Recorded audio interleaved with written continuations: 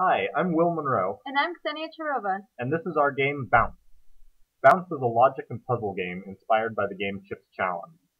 You're Phil, the intrepid red rubber ball making his way through a series of mazes. The objective of the game is to collect all the gems in each level. We designed the levels to start out simple and increase in difficulty so the player can learn as he plays. This second level features some of the dangers that Phil can run into while trying to reach all the gems. Here, two obstacles prevent Phil from getting to the gem.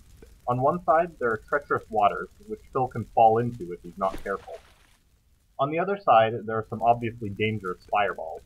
However, while Phil can't move the water, he can push the crate that's strategically placed to let him divert the course of the fireballs. We've implemented a number of graphical features to improve the realism of the game. For example, the water tiles reflect the scene around them. Instead of using an environment map which would reflect only the sky, we made an extra rendering task that drew the scene upside down.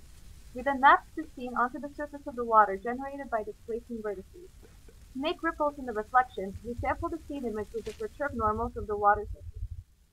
The appearance of the fireballs is created with two particle emitters, one for the hot white core and one for the redder tails. The particles shrink the farther they get from the fireball's center, giving them a distinctive tapered tail. The rock at the center is rendered with full brightness to give a glowing effect. The fireballs move all at once in discrete steps, although they're animated to look as though they're moving smoothly. The player, however, can move at any time, out of sync with the fireball's motion. This allows the player to disrupt the flow of the fireballs in order to solve levels with logical thinking. Shadows were important for distinguishing spatial relationships in an often repetitive scene, as well as for maintaining consistency with the surrounding sunset sky. We used percentage cluster filtering with an 8x8 box kernel to smooth the edges of the shadows. We put special effort into the items because of their importance to the game. The gems are rendered with refraction as well as reflection to simulate the physical properties of diamonds. We also generated new normals for the model files to emphasize the facets of the diamond. Oh, and while we had reflections in water, we decided we had to put ice into the game somehow.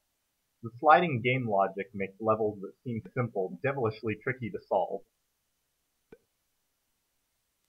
As a final touch, the game can load levels from an easy-to-read, easy-to-create file format that will allow us to expand the game and include many more interesting puzzles in the future. Thanks for watching!